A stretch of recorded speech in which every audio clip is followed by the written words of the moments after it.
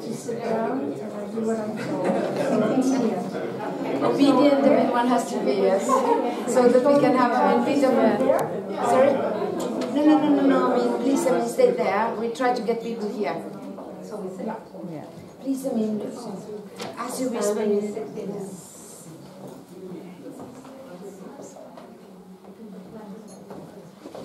You may take seats, if you wish. You may stand, I mean, around, I mean, let's have a bit of exchange.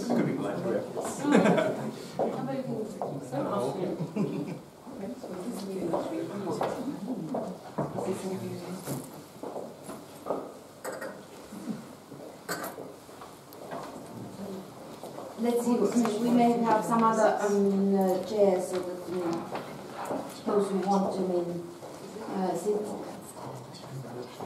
First of all, you are all most cordially welcome to Finnish residents. And I mean, I take, I mean, a real statement standing by the Christmas tree to ensure that everyone understands that the Father Christmas comes from Finland. Even the ones that may contest, I mean, this appears. So this is, I mean, human rights issue of Father Christmas. But I mean, joking aside, as I said, you're most warmly welcome, I mean, to Finnish residents. A few words about the Finnish approach with regard to human rights in general. According to our foreign policy approach, human rights are in the center of our foreign policy approach, to start with. And secondly, in our development policy approach and programs, we take so-called human rights-based approach to development. This is, I mean, nothing very peculiar to EU colleagues, because actually this approach is very much, I mean, driven by the EU, I mean, approach to development and how we should take into account the human rights approach. But we have really implemented this, I mean, literally in our development programs and in our bilateral development, I mean, programs as well. So that's, I mean, to give you an understanding where we are, generally speaking. No need to say, I mean, that obviously in our foreign policy or human rights, I mean, approach or development policy, particular attention is always given to discrimination of vulnerable groups and on promotion of equality in general. And with regard to LGBTQI persons' rights, it is of course a priority area in our human rights approach. In Geneva, we already discussed them in a bit. We work very closely with like-minded countries on these issues. During, I would say, during recent year in particular, it has not been very easy environment. The composition of the present Human Rights Council is such that, I mean, it became very difficult for us to promote these issues. But luckily, and Finland, I'm sure EU as well, we are extremely happy that in September Human Rights Council the resolution on sexual orientation was passed. And I mean, if it's not, I mean, the strongest language in the world, it is still very, very important that, politically speaking, that, I mean, Council was able to take this step. We continue to work with our like-minded countries. Some of them, I mean, from the European Union, not the whole European Union. Some are more active, I mean, on these issues than the others. And as I said, I mean, then Latin American countries and the US. In Geneva, it is the Netherlands that coordinates, I mean, this work very much. And I mean, also Denmark is very active, I mean, in coordinating these issues among the so-called like-minded in this area. With regard, I mean, to another area I want to raise in this relation, which is very, very, very important to my government, is the sexual and reproductive health and rights. Another very controversial issue And I mean, if I raise the recent resolution on sexual orientation, one reason that the Council was able to adopt that resolution was that all references to sexual and reproductive health and rights were obviously abolished. It is a very controversial issue to many countries, but for my country, it is, I mean, among big priorities. And we want to promote this, I mean, not only, of course, human rights, but I mean, in WHO as well, in particular in health sector. Overall, of course, I mean, I went a bit away from LGBTQI, I mean, focus, but I mean, for us, ending violence and discrimination against individuals on the basis of their sexual orientation and gender identity is of an urgent challenge, which needs to be addressed globally. And that's what we hope to do, and that's why we look for like-minded partners and governments to work with. And I mean, we trust also, as I mean, European Union is represented here, we trust also that European Union remains strong on these issues. As I openly said, it's not always easy for all the dimensions within our group, but I mean, nevertheless, we hope to be a strong voice in this area. I don't, I mean, want to take too much of your time on general issues, which you, most of you know much better, I mean, than I do.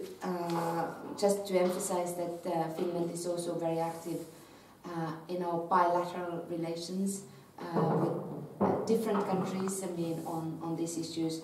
And as I already said, in our development, I mean, programs, we put focus on these issues, and partly our funding is based on the fact that, I mean, countries would commit themselves to promote equality and non-discrimination with that respect.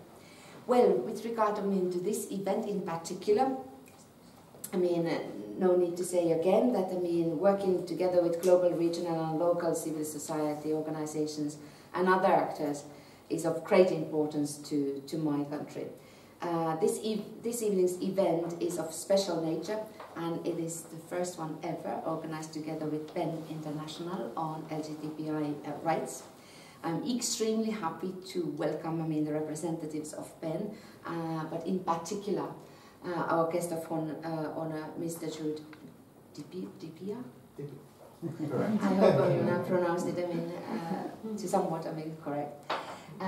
You are a famous Nigerian author, and you are here to share your experiences on this particular topic, perhaps, I mean, even wider, I hope. And, I mean, without further delay, I would offer first, I mean, the floor to Anne, who will, I mean, give a bit of background, I mean, to this, I mean, event and our discussions today. Please, Anne, the floor is yours.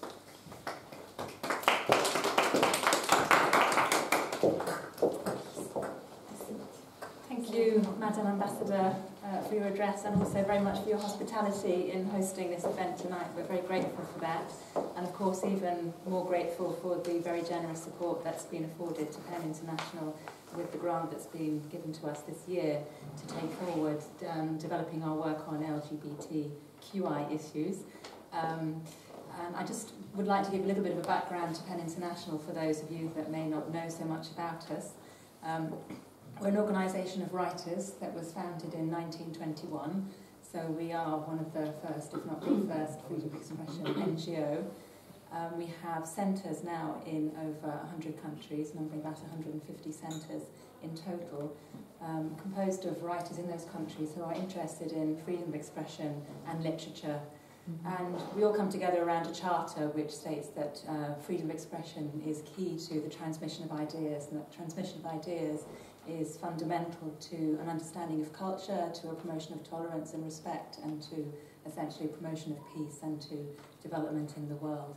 So all members of PEN International sign up to the charter when they join. And I'm the director of the Writers in Prison Committee for PEN International, which basically does a lot of the freedom of expression work.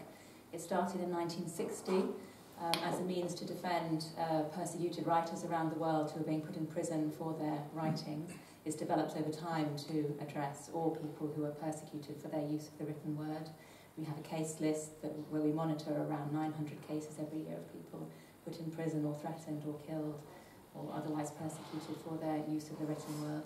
And we also offer very practical support to writers who are persecuted, offering them grants through our sister organisation, the Pen Emergency Foundation, and also working in partnership with an organisation called the International Cities of Refuge Network that offers placements to persecuted writers who need to leave their countries of origin and find a place in another country where they can actually continue their work, continue their creative writing or their journalism, and also give something back about freedom of expression and to raise issues in their country as well.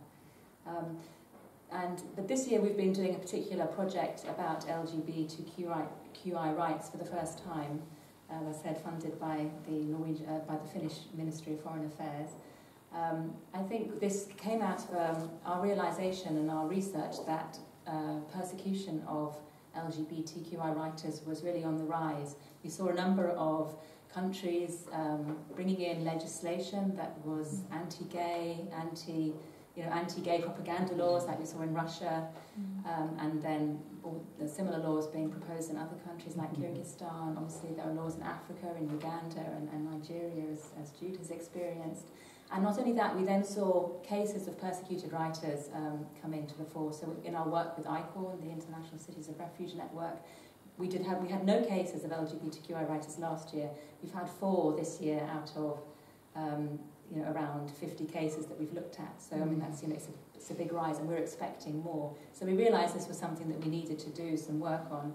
And so starting with the Sochi Olympics in the beginning of the year, we had a big campaign about freedom of expression concerns there, including the anti-gay propaganda law.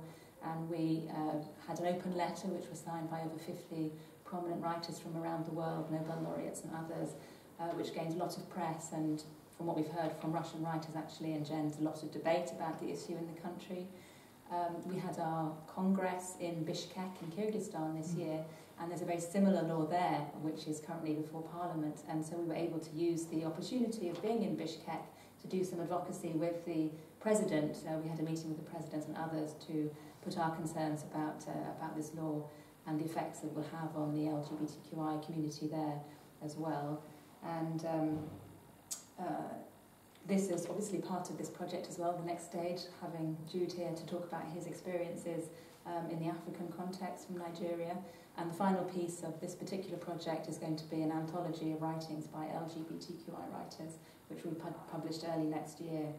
And of course at the international level we also very much welcome the resolution that was passed. We think it's very important, and again we very much welcome the stance of Finland and others like-minded countries who've promoted that resolution and their unwavering support for the importance of protecting the rights of minorities and people on the basis of their sexual orientation and others. So that's really just what I wanted to say about PEN. There is some information out there, so please help yourself if you're interested. But I would like to move now to introduce our star guest tonight. We have Jude Dibia, who's an award-winning Nigerian novelist and writer whose work over the last decade has touched on themes of sexuality, gender roles, race and the stigma of HIV/AIDS in Africa. He's the author of 3 novels, Walking with Shadows, Black Sands Books, published in 2005. He was shortlisted for the Association of Nigerian Writers Ken Saro-Wiwa Prize for Prose. He wrote Unbridled, 2007, and Blackbird, 2011. But Walking in Shadows in particular is said to be the first Nigerian novel that has a gay man as its central character, and that treats his experience with great insight, inviting a positive response to his situation. And the acclaimed Kenyan writer, Binyavanga Wainaina, describes him as a pioneer writer in Africa. And he's in conversation tonight with Jarkko Tontti, who's a Finnish writer, laureate and poet, and he's currently the international treasurer of PEN International. So I'd like you to welcome us. Thank you so much. Thank you, Anne. And I think we start now immediately, go straight to the point, and Jude has promised to read us.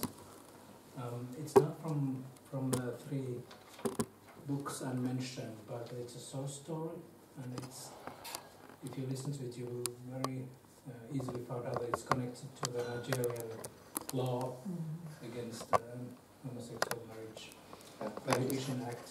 Thank you so much, everybody. And I'd like to thank the ambassador and Ken for inviting me. And I'm a bit woozy because I'm coming from the US, so I've jet lagged a bit. So you have to excuse if I make a lot of blunders today. The short piece I'm going to read is from a story I wrote after the anti-gay law was passed in Nigeria. And this was like about 2 or 3 months after it passed. And a lot of things were happening, and I thought I could document them in a short story form. So I've never read this out in public before, so I'm a bit nervous. Okay, it's titled The Way We Were.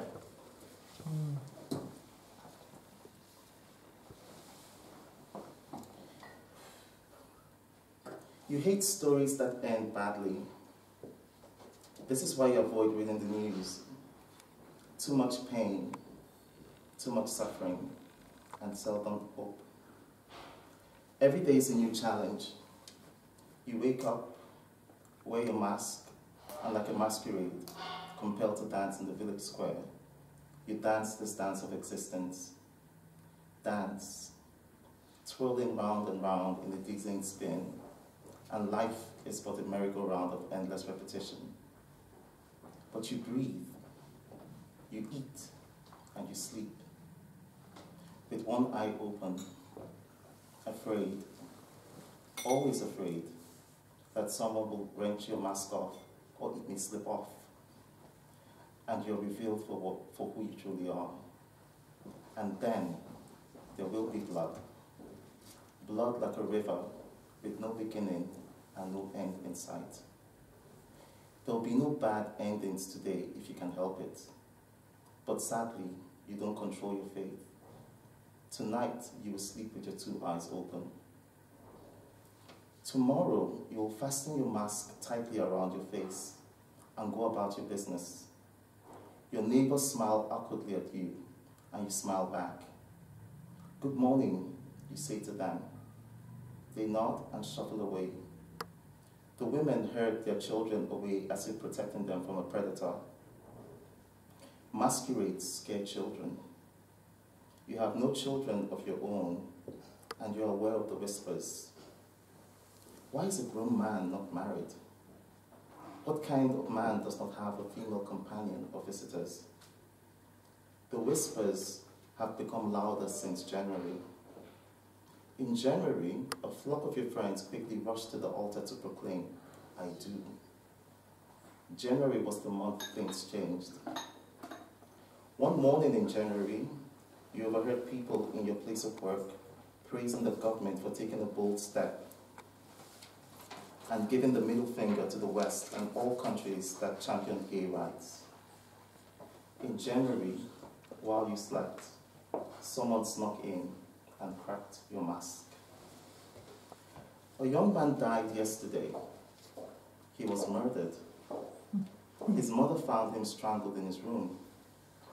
She recalled he came home late at night with a male friend of his and told her he had already had dinner. She let him be and left him with his guests.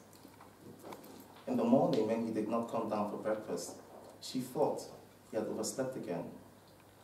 She found him with his belt tied round his neck, lying in a puddle of feces and urine. She knew he was gone forever. You see the news on Facebook. You hide to read the solid story. You are appalled that no one really cares that a young man just died. All people seem interested in is how come he came home with a man and why his mother let him have a man in his bedroom late at night. Didn't she know better? Didn't she know about the law that January brought? She was a careless mother. Her son obviously deserved what he got. He met a stranger online and brought him to his house. Every fool knew that you could not do that anymore, not after January. You want to go somewhere private and weep, not just because a young man died, but that these wounding words come from pious religionists, but mostly because the source of many of these hateful comments were written by people like you. like the victim. You realize your own people are far less forgiving than they should be. You realize that attitudes never change, why paradigms refuse to shift. No one is willing to take off the mask they wear and stand firmly for what is right and just. All everyone wants to do is dance. Dance. Dance until the sun sets. Dance until the river turns red. The days pass, and you hear of many more tragedies. Men are dragged out from their beds, stripped naked and made to parade the streets. People laugh and point at them. Their pictures appear online with rude headlines, while the world sleeps and turns a blind eye to this. This is not big enough to grab the world's headlines. There was a video you came across on the web as well, of two men forced to engage in carnal intercourse while people whipped them and jeered at them, cursing them for loving themselves, hating them for loving. Can't you see their actions seem to say, love died in January, love died while you were sleeping. You don't hear from your lover in many days and you worry. Is he okay? Was he ambushed like the unfortunate men you've read about? Against your will, you're forced to check online for news of more lynchings and entrapments of young men, praying you do not come across his name. You realize that most of the blogs and online forums run by people like you have mysteriously vanished. People are afraid and going far underground. It seems to you that they are digging graves to hide in. You search the regular news sites and read of another young man found dead on a campus. He hung himself, the news stated. You wonder if he was like you. You wonder if he simply gave up. It's Friday and you get a call. You don't recognize the number and wonder if you should answer it. The ringer is persistent and you succumb. It is him. He is safe. But your relief is ephemeral. He tells you he's getting married. He will get married before the January mob come knocking at his door. He already had a taste of it when the police stopped him and seized his phone and laptop. He was told he looked funny, that his jeans were too tight for a man. They threatened to take him to the station for interrogation if he did not let them check the content of his telephone and laptop. He escaped the intimidation by parting with a big bribe, but they took his cell number. To keep in touch, they tell him. So he got a new one and retired the number you usually called him with. People were already talking about him, he says. He could not risk being discovered. So how did our story end, you ask? We live, he tells you. We survive. But what if we take off our mask and fight, you say? He tells you your right to exist was taken away in January. He says goodbye. Goodbye to freedom. January came and took everything away. Now when you wake up every day, you wish for things to return to the way they were.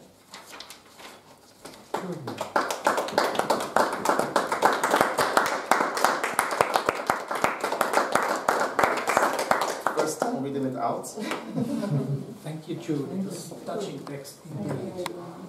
But I propose we enter now a time machine and go 10 years back to your first novel, Walking with Shadows, which was published in 2005, so almost 10 years ago.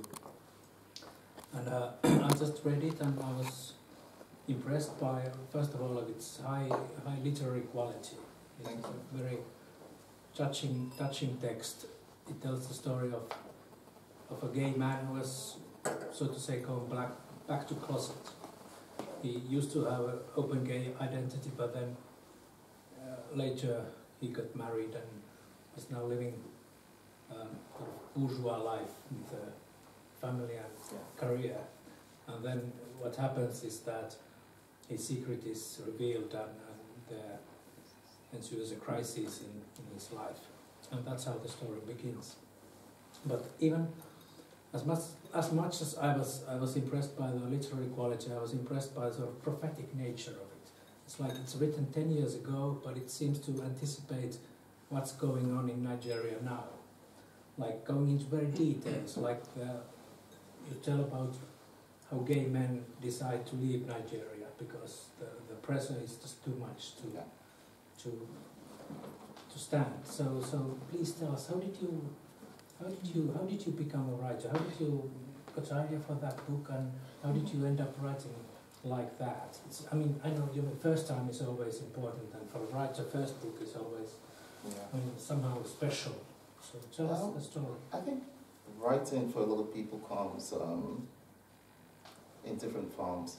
I grew up in a time there was no internet, there was no Facebook, we didn't have cable TV back home, there was no 24 hours television cycles and things like that. So you go to school, you come back, and children TV starts at 4 o'clock in the afternoon, and by then we're doing assignments and homework, and by 5 you watch TV, by 7 adult TV starts with the news and everything. So we didn't have the distractions we had in these days. And then I also was a very, what's the word? I was a very shy kid. I didn't mix well with other children, so the solace I had was reading books. And my dad had a library, a huge library in the house where we had all sorts of books, English texts, the great Russian writers, the great American writers. And, so it was just fun just discovering all this literature and just reading.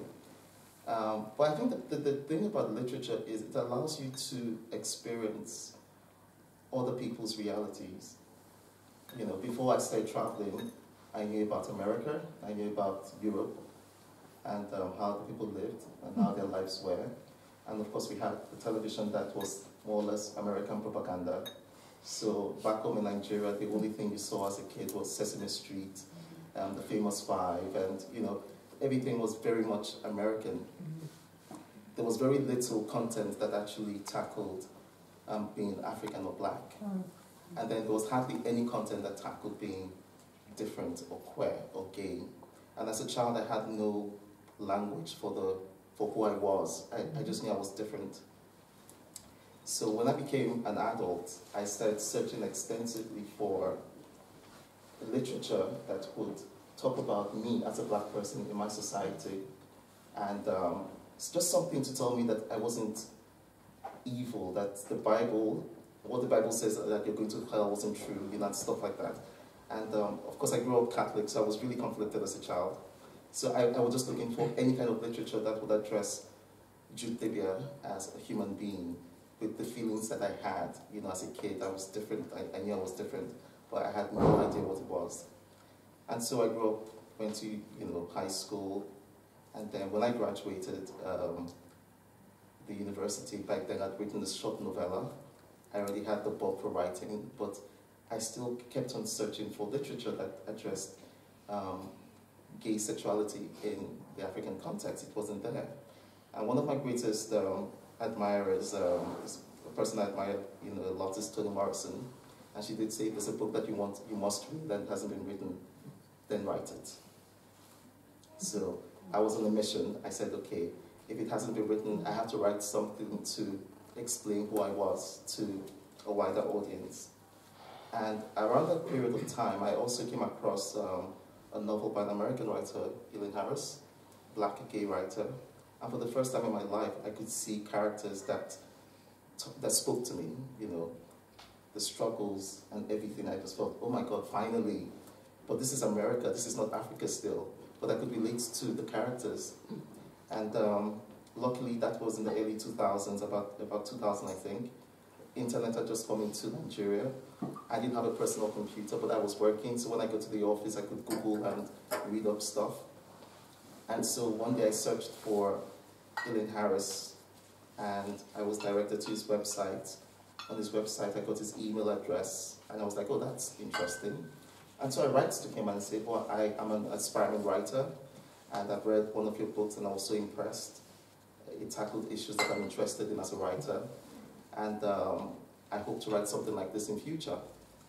And a week later, I get a response from Elon Harris telling me, you know, I shouldn't give up, I should write, and I mean, it was such an encouraging stuff for me as a young person at the time. And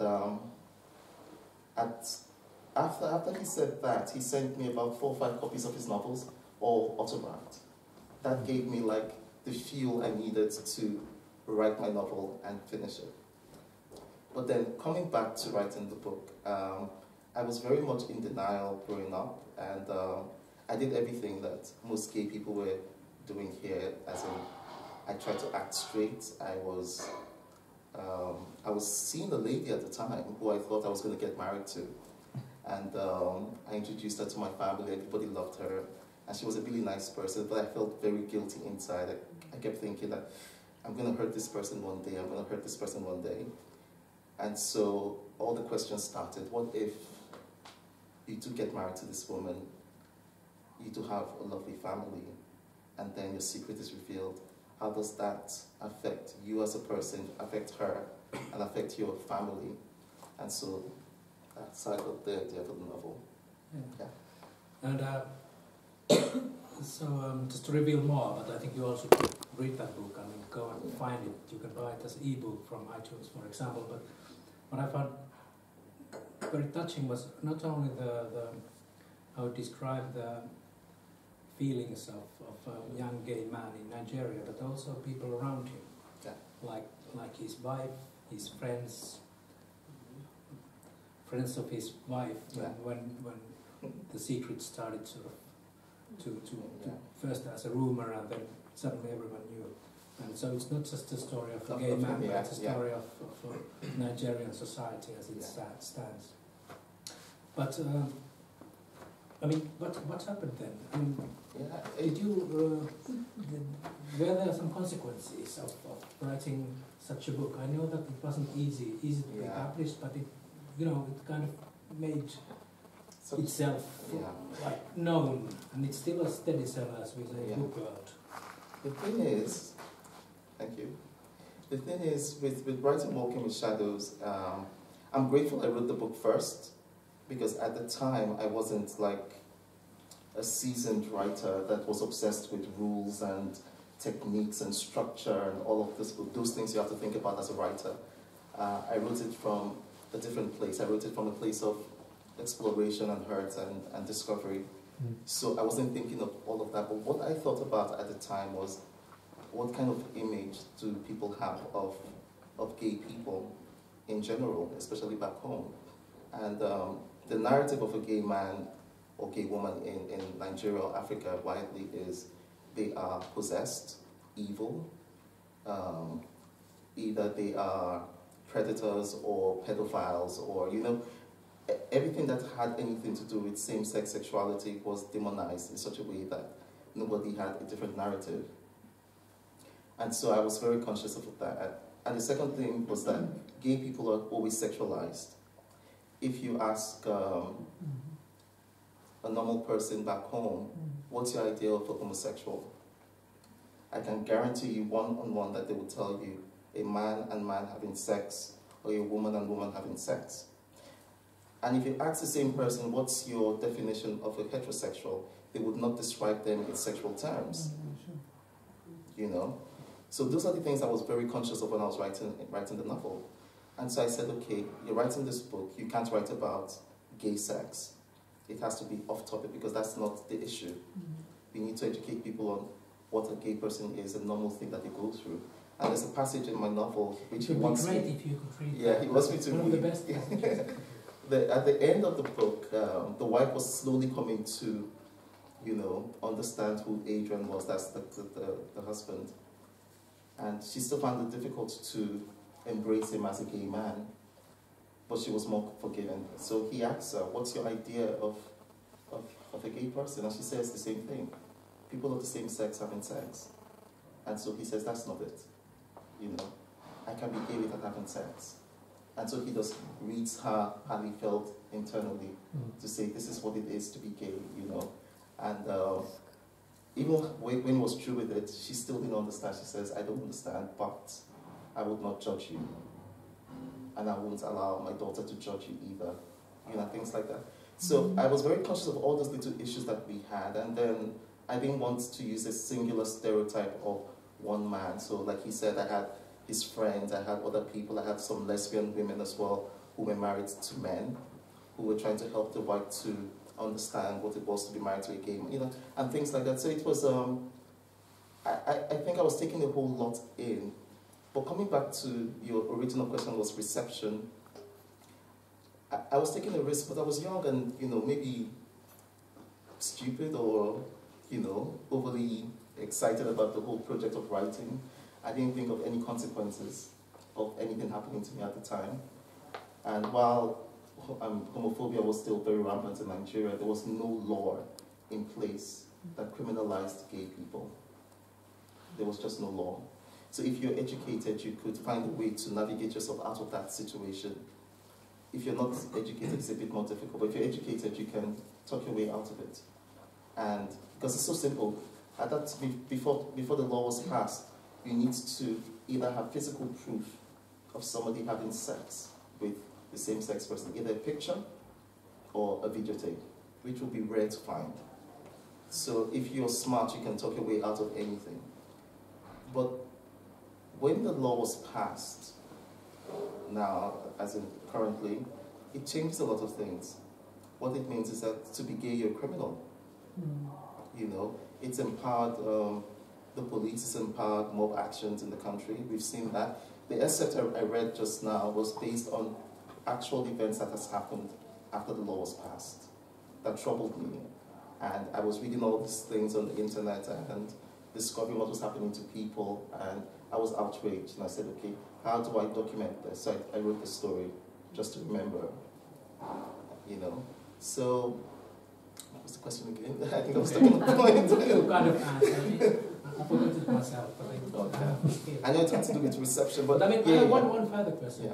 Why do you think? I mean, why do you think the law, which I think all of you here know, the content of it? It's. I mean, I think the previous High Commissioner for Human Rights somehow said about it that rarely have I seen a piece of legislation that in so few paragraphs directly violates so many basic universal human rights. So it's quite an accomplishment indeed. But why now? Why now? Why now? Is it a reaction, sort of like in many European countries, the laws have been liberalized or more and more? Is it a reaction against that, or I think some other reason we are not aware of? I think there's part of it, but truthfully, I can't answer that truthfully to say that this is what it is. This is so complex. There's so many issues involved. There's the rejection of Western laws and rules and whatever. I can give you a good example of things people tell me back home when I was in Nigeria, is how dare the Americans talk to us about gay rights in Nigeria, whereas in their country they still kill gay people. In their country, not all the states do recognize gay people as legally whatever, you know. So there's a bit of double standard there, you know. So there's that outrage. There's also the gay people have always been scapegoated in the past. If there's a crisis in the country, let's say a minister is discovered stealing money or there's a scandal somewhere to divert people's attention, you bring up this gay issue again and everybody just, you know, unites against the gay people. So it's a tool that's always been used time and time out. We've seen it almost every time, come and go, come and go, come and go. But what we've never seen before was a law. Now it's a law, which means that you're basically taking away their freedom to express themselves, their freedom to be who they are, you know. So I think that's the scary part of the whole thing. I can't really say this is one thing, this is what it is. It's just, there's so many things involved in it. So, I mean, as we in PEN, we know all too well that the most powerful form of censorship is self-censorship, and that comes very often through fear. Yeah. And I mean, even if there were no cases of these laws being applied, then I mean, it might have accomplished what it wants to accomplish, the sort of silencing of gays going back to closet. Do you think that's what they actually want to do? You can be what you are, but stay in the closet. I wish it was. They could have done that without signing a law. You know, because what it means is, I hate you. I can go to the police and say, I suspect Jarkko is gay. In fact, I saw him with a man last night. I saw him kissing a man last night. You know, they could have done whatever. And you know, when we talk about, and I've said this earlier to you today, when we talk about gay rights and freedom in Africa or Nigeria, it's totally different from what is being discussed in the US or Europe. Totally different. What gay people really want is to be recognized as human beings and respected as that. They are not asking for marriage. Nobody has ever asked for that. They're not asking for the rights to adopt children. They're just asking for the basic rights to be human and to live. So when we have discussions of, when I listen to other Europeans or Americans talk about gay rights and the progress they've made and how come they can have legal rights to, you know, have children, or, you know, and I'm like, wow, this is so not what we are discussing in Africa, because we haven't gotten to that stage yet. And maybe that's what's confusing the African leadership, because they see all of this and they're thinking, if we allow this to happen, these people will come back tomorrow and say, we want children, we want marriage, we want this. But I don't think we're there yet. People are still trying to love themselves and accept who they are. And it's such a struggle to be gay and to be African. It's such a huge struggle. So I think what they really want is just let me be. Do not judge me, do not kill me, do not imprison me, do not take away my freedom. That's all they're asking. And it's not the same thing that we discuss in Europe or the US. Okay, so we are here with our first world problems. Exactly. That's how it usually goes. But then, yeah. I mean, how would you advise us? I mean, what would be the best strategy for us to help people in Nigeria? I mean, let's say, like PEN or other NGOs or UN or diplomats. I mean, I found that it's very often counterproductive if we start telling Africans that you should be like that and have laws like that. I mean, what should be the way of acting? This is not talking for anybody, this is personal opinion. First, they need to de-emphasize public announcements on rights. I think, how do I phrase this? I think dialogue should continue, but things like giving ultimatums and threats and sanctions and yeah, they don't work. It only endangers more people's lives at the end of the day. We've discovered, I mean, I talked to some gay advocates back in Nigeria, and they say, you know, there's some people in government who actually support the gay people. But unfortunately, they can't do anything, they can't say anything. And I'm thinking, if we're having dialogue with the government on a separate level that's not public, non-big public, maybe things would change quicker. But when you have people like, I have to use this example again, America saying, oh, we're going to sanction this, we're going to stop this, or the UK government saying we're going to stop giving aid to the Nigerian government, we're going to, you know, all that, they don't care. Nigerian government has enough oil wealth not to really care about what other people think, unfortunately. But that's just the truth. You know, so what we probably need are leaders who can actually come together with them in private and sit down and say, okay, what are your problems? How can we deal with this? And slowly begin to change the laws. Maybe that might help. That's personal opinion. You mean local leaders? Local leaders, yes. Leaders here, everywhere, will come back and say, okay, and work with the local NGOs as well. Because there's always something about foreign aid that aches the government. To them it sounds a bit condescending, you know.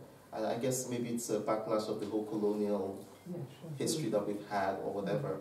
But then again, the same government are the ones that embrace the things like the Bible and the Quran, which are totally foreign to our culture. Because that's one of the tools that they used to fight. It's against the African culture. It's against the African culture. In the Bible, it said, you know, and you begin to wonder, but the Bible is so foreign to our culture as well. So, it's yeah. Thank you. Let's now give voice to our audience. Any questions? May I mean, before we go to, I don't want to push anyone to take the floor, but I would be very happy if Christina would say a few words on the European Union approach. Yes, of course. Thank you very much for the invitation, first of all, Ambassador, and for the opportunity we have to be able to listen to two writers, in fact, tonight.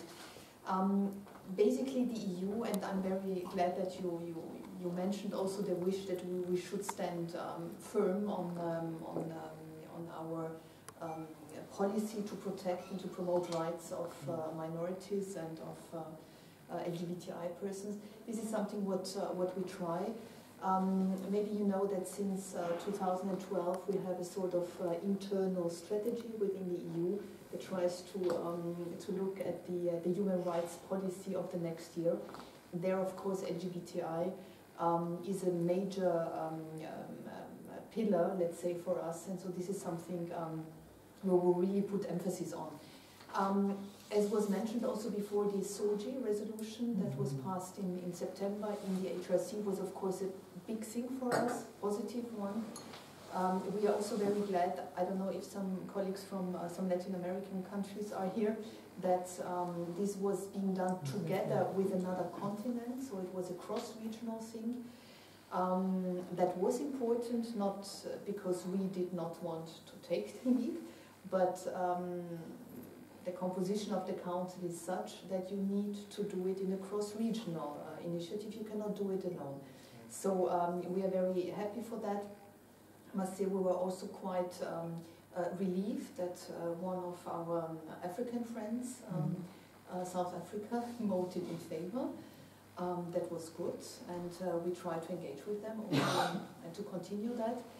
And so to reassure you, it's one of our main policies.